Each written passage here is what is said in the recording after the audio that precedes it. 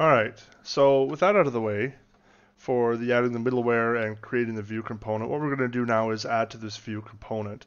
So in this view component, we're going to want to be able to see a list of users in the application, add users to the application, maybe edit their details, send out password reset links. There's a number of things that we probably want to handle from here. Now, the first thing I'm going to do is pull in a bunch of users to begin with.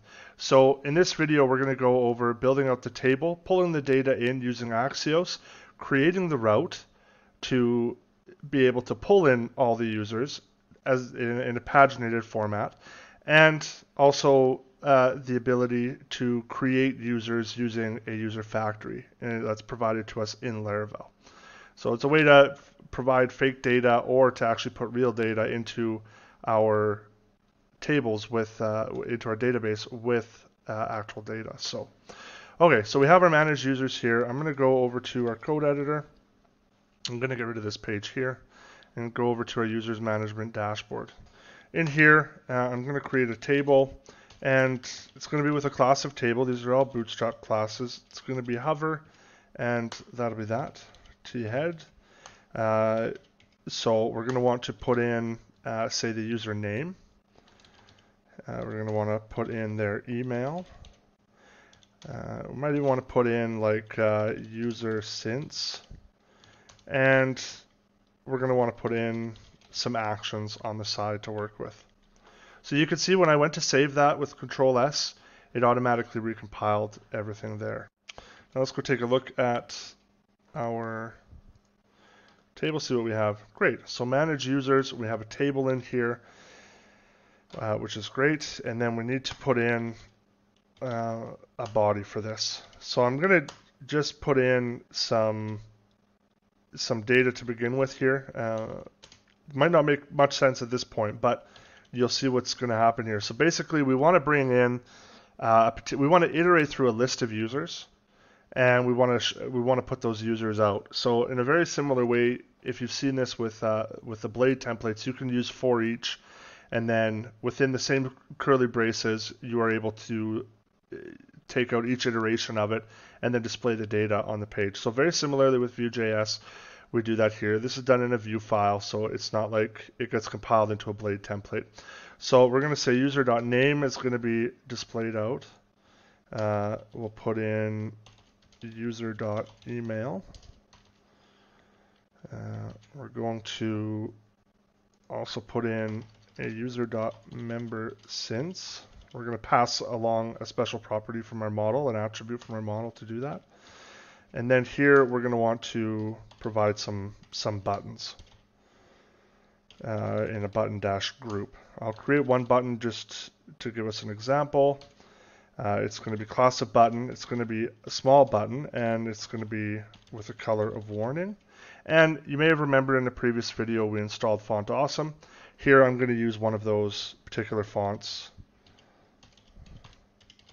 here, so one of the icons, so it's going to be an edit icon in here. Now nothing's going to display. In fact, what we're going to get in here is a particular error. I'll open up the console, and you can see cannot read name of undefined, cannot read property name of undefined. We haven't defined where data is coming from. So in order to make that happen, what we need to do here is, first of all, we need to iterate through it using the v-for directive.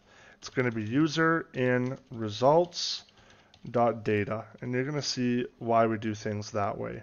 So first of all, let's create a script for this component. We have to wrap it in export default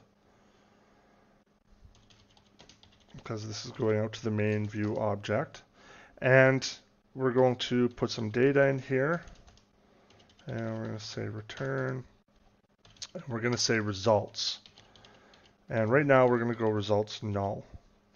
We're also going to create a method in here, and it's going to be to get users. That's what we're going to call this. Nothing else we really need to provide in here that way. Now we're going to use Axios. Axios is built in. This will be available to you when you go to write this. There's nothing else that you have to do. And we're going to go Axios get. We're going to create this particular route, so it's going to be data and users. And that'll be that there. And then once we receive it, we're going to want to do something with the data that we actually receive. And that's provided to us in this response object. One other thing we're going to add here are some params, some parameters. So because it's a GET request, this is like, tacking on the question mark and then putting on top of that like page equals 1 or whatever other params you want in there. Now we need to actually create this .params object, so we're going to do that here in our data. Params, and I want page, and we'll just do the page 1. Now I'm going to add this up front because this is going to help us when we actually paginate through the results that we receive. Now in here, for now, I'm just going to go I'm going to say this .results is going to be equal to response data results. So this, it might not make sense to you at this point, but you're going to see how this works when we actually create this route data users, and you're going to see where we're getting results from in our response here. So let's go up to web. Let's create a data route. We're going to do that prefix for data. Namespace, we're going to put that in its own file, in its own folder for data. We don't need to add name in here because we're not accessing any of these routes from within any of our Blade templates. This is strictly for Ajax call uses. We do need to add some middleware, however, and we're going to add to this middleware as we build this out. And in the meantime, it's just you have to be logged in. It's not going to specify that you have to be an administrator yet. So middleware, web auth, and then we want to put this in a group, but instead of using a callback function like we used above, we're going to link out to another file, and that's going to be our routes/web/data.php, and that we need to actually add to our routes folder over here. So we'll go routes, we'll say web for the folder, and then the file that needs to go in here is going to be data.php. And as we refactor some of our code to make it cleaner and more readable, you're going to see us adding more files to this. Now, this is a PHP file, so we need to put our PHP tag up there. And I do want to add a little bit of data up here for my own reference. So, for example, okay, this file here is for the prefix of data. And then the namespace everything is organized in is going to be the data folder in there. Now from here, I can go route. I'm going to create another prefix here of users, and I'm going to provide it with a namespace of users, and we're going to do a group with a callback function. And in here, we're going to just say get / nothing else on top of there because it's just data/users is what we want. And then we'll say users controller. Now we have another users controller in here. But for now, so we want to make sure that when we actually create this and look it up, that it's the correct one.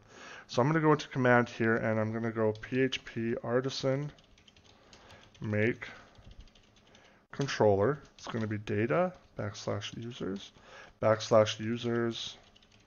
controller.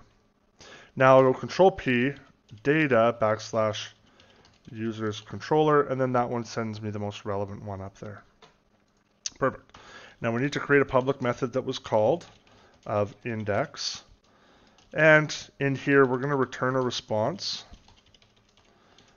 JSON, and it's going to contain our results. So you might notice back in here where we created, where we initiated this Axios request, that I provide response.data.results. So we look at the response object, see all the data that's coming through, especially as we go to try to catch errors and stuff.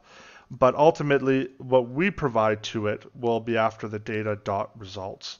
If it's just data, we haven't provided any results as a key name, as a key value pair array, that it's just one element within the array, just the value itself, then you don't have to put results in there. You just leave it as data.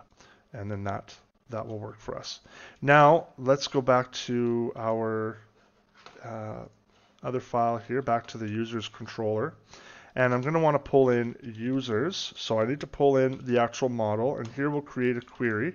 And the query is basically just going to be, we want to pull in all of them, but we want to order it by the newest first. So we use latest, and then we're going to use paginate. And for the results of the users, I'm going to keep it small, and I just want to paginate 20 results at a time. Now, we do want to be a little bit cautious about this here because we have no users in our database. I mean, really, we don't. We only have the one user that we created initially. So this should work for us if we refresh it. Well, let's see what happens. No, it doesn't work because we have to go back to the users management dashboard, and when the component is loaded, we want to call this .get users. It's going to be the first thing that we call. Okay. And you can see now we pulled in our first user that shows up in the table. But we still get this error here, cannot read property data of null. So the reason this is happening is because we're waiting for the request to return to us so that we can assign results to here. But in the meantime, Vue is looking here and it's trying to pull data, but it doesn't exist. Then finally the results come, and then it populates it. It updates the rest of our template here. So how we get out of that error is we'll just put in the if directive, and we'll say, okay, well, if results are not equal to null, then we want to show it. So if they are equal to null, then it's not going to show. But if it's not equal to null, and now we avoid all of the errors down there that are being logged out. And you can see our nice little font awesome icon in here. So in the next video, what we're going to do is we're going to go through creating factories for users and then displaying all of those users. And we might get into setting up our user creation form, so on and so forth.